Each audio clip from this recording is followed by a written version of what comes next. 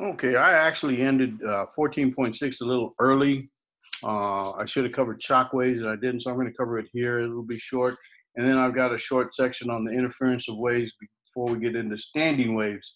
Um, so let's go on with, and then for the interference waves, I'm going to show you or I'm going to share a little video that I made using two speakers. I discussed that Thursday, and I actually did it, and you can see the effect.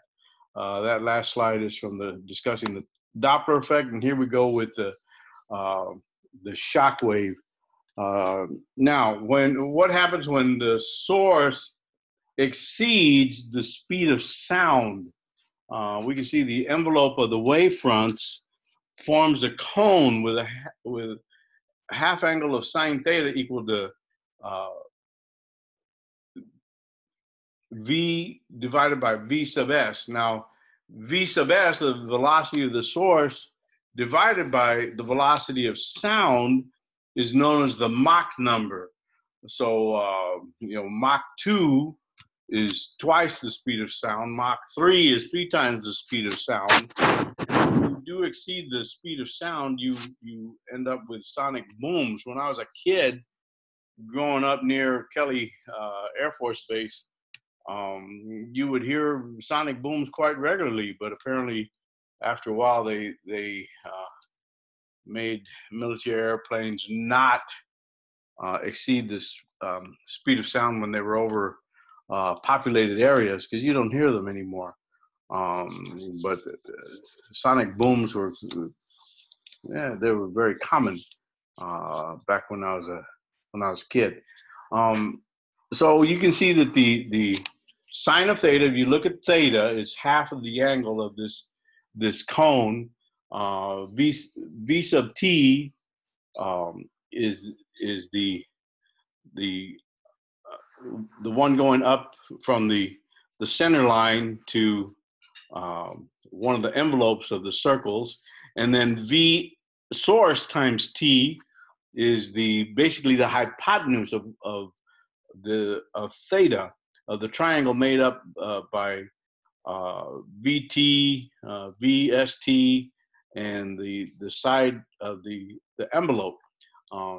So sine of theta is equal to V divided by Vs, and again the Mach number is the reciprocal Vs over V, because sine of theta is always going to be between -1 and 1. It's never going to exceed that, whereas the Mach number does exceed it. You can get Mach 2, I think even Mach 3.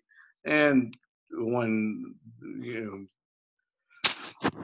when we propel rockets into the atmosphere, they can exceed even that.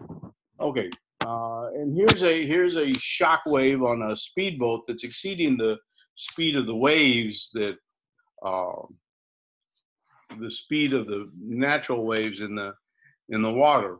And you can see the large pressure variations, and the shock wave condenses water vapor into droplets. I've actually seen this um, just on the not from um, sonic boom, but just on the wings of the F-16 turning a real hard right. Southwest Research is right near Kelly Air Force Base, and seeing a F-16 turn very strong. You can see the little vapors that appear on the wings. We get a shock wave both at the nose and at the tail, and you can see it just there at the canopy where the pilot is, and then against the back of the jet there. Those are the shock waves from it exceeding the speed of sound. Okay, now let's get into interference of sound waves. This is actually 14.7. It's a short little section. Um, so you have a sound wave from the speaker S enters the tube and splits into two parts at point P. The two waves combine at the opposite side and are detected at the receiver.